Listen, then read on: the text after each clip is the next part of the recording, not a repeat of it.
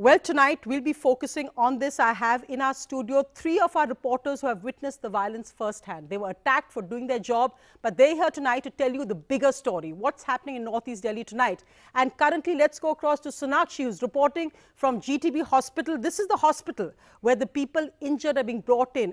Also, dead bodies are being brought in. Sonakshi, we know that 10 people have lost their lives already. What is currently the situation there? What do you know? Well, Sonia, the confirmed information I can give to you right now is that 11 deaths confirmed at the GTP hospital. This comes straight from the medical director I spoke to. In fact, that is something we can play up right in a few minutes. But 11 deaths have been reported here at the GTP hospital. The medical director has clearly dismissed any rumors that has been doing the rounds on social media regarding 30-35 deaths from GTP hospital. The medical director has clearly told this to NDTV just a while back that it is only 11 deaths. However, he has made it very clear and categorically stated that GTP hospital is now has now become overloaded and that they have activated the LNJP hospital, which is why he also told us that it is very important for us to come out, which is them, the GTP officials, the medical director, to come out and give this bite, which is why he told us, the media present here at the GTP hospital, that it is 11 deaths. The number of injured in the last 24 hours, of course, is now risen up to over 150. Maximum number of people who have been brought in here to this hospital have symptoms, have causes of stab injuries, of being shot on their leg, some part of the body. So it's gunshot, mostly gunshot wounds with which the patients have been admitted here. One other thing that I would like to highlight for our viewers and for the benefit of our viewers on this is the medical director telling us that even a minor has been admitted. There have been admissions of minors as a part of this ongoing admissions of the injured from the protest sites nearby. So the medical director to NDTV, I can tell you as of now, has confirmed to us that 11 deaths have been confirmed here at the GTP hospital. Thank you, Sonakshi. So tragic news coming in there. One more person confirmed dead. 11 people now dead. 11 individuals, lives of them and their families now shattered.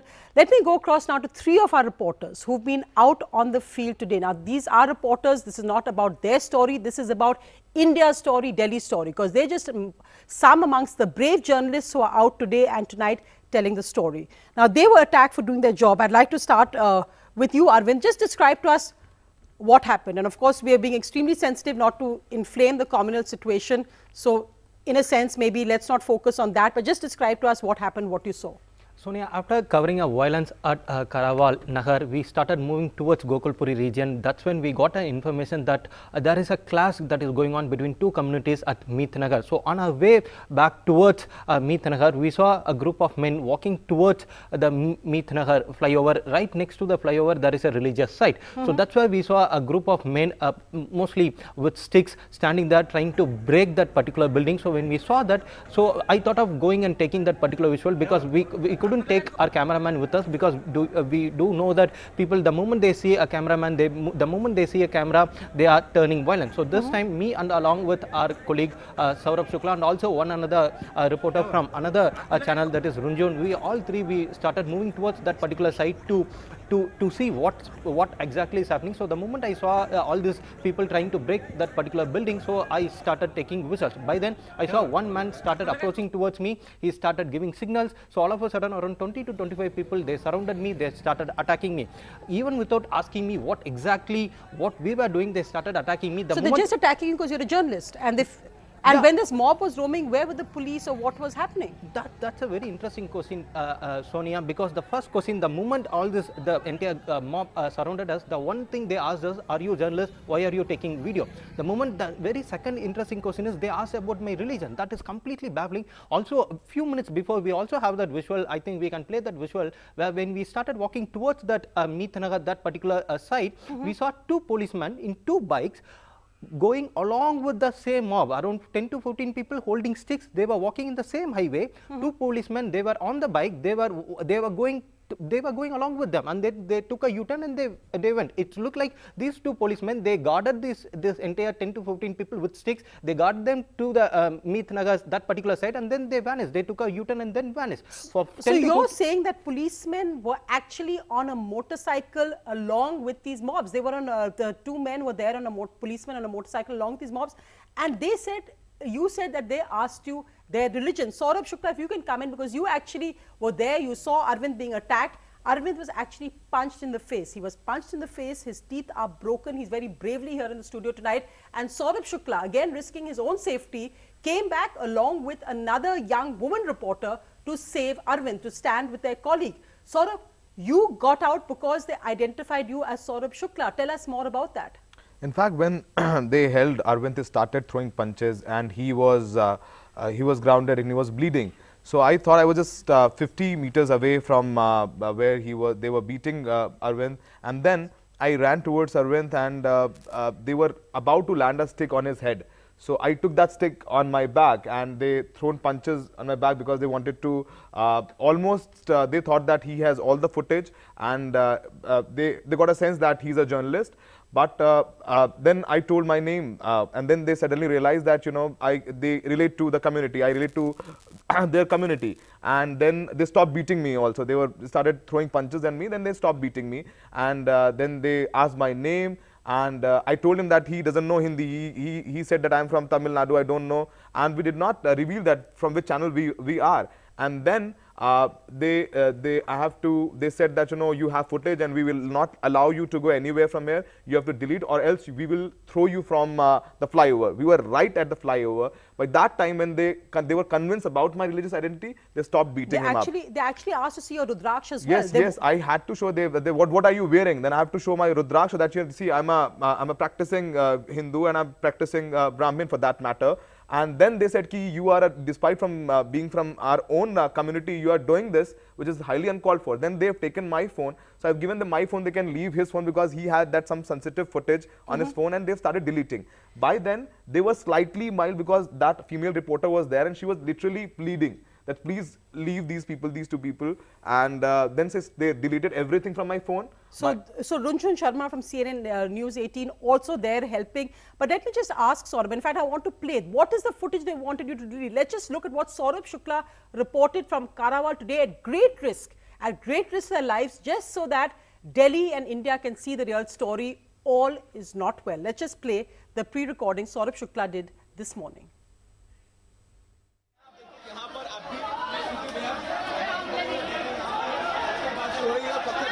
जा रहे हैं और ये सीधे जो तस्वीरें हैं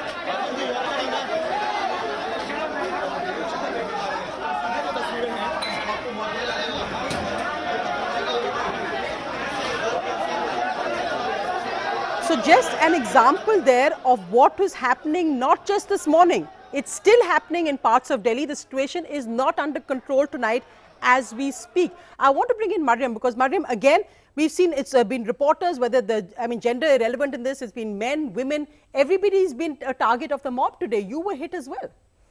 Yes, Sonia, but I must say that compared to my colleagues here, I've gotten away scot-free almost, because what they faced was far greater. And in fact, what happened with us was we had in fact wrapped up our shoot. We were going to the home of a good Samaritan who had offered us a glass of water because we were out in the sun all day. And suddenly, I think they identified, one of our colleagues said that we were from a particular channel. There was a guy who stood on the divider in the middle of the road yelling that these people are from NDTV. And then before I knew, the crowd started coming in.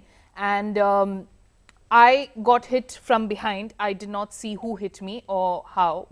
Like I said, we had wrapped up our shoot by then.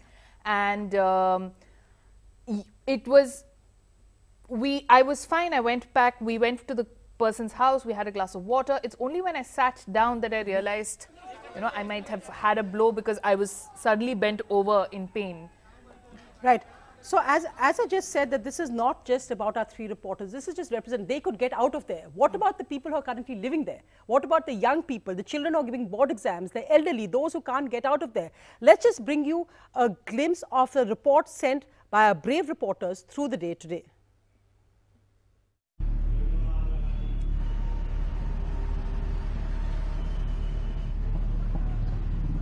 when we went there, when we switched on our camera to shoot visuals, all of a sudden they started pelting stones at that, and that's why even the police officer who have been deployed, that senior police officer, he asked that it's not safe for you all, so they asked us to move towards this side.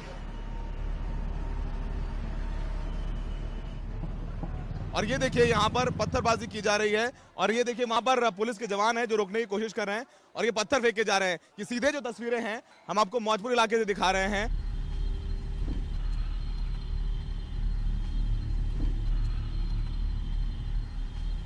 To show the situation right now, the roads are deserted. If you can see all the shops in this particular area, all the shops are closed, shutters are down of each and every business here.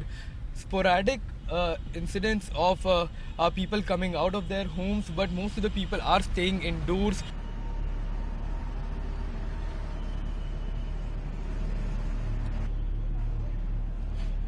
हम इस वक्त दिल्ली के भजनपुरा इलाके में हैं और ये वो पेट्रोल पंप है जिसे कल उपद्रवियों ने आग के हवाले कर दिया था।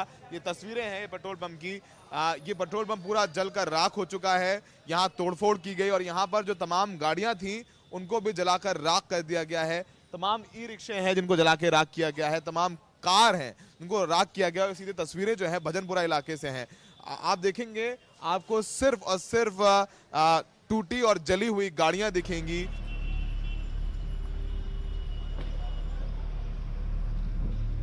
We are in Gogolpuri area of northeastern part of the national capital right now. Behind me is the tire market which was up in flames yesterday.